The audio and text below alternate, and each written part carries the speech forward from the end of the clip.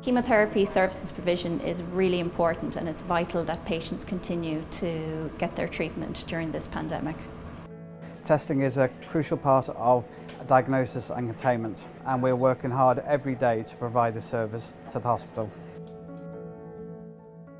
The rostering has been extremely challenging, trying to keep the teams completely separate so that they don't cross over, but everybody's really been rowing in and been very flexible, adjusting their working hours, coming in working hours they normally wouldn't work. And this has allowed us to continue to maintain our services for our patients.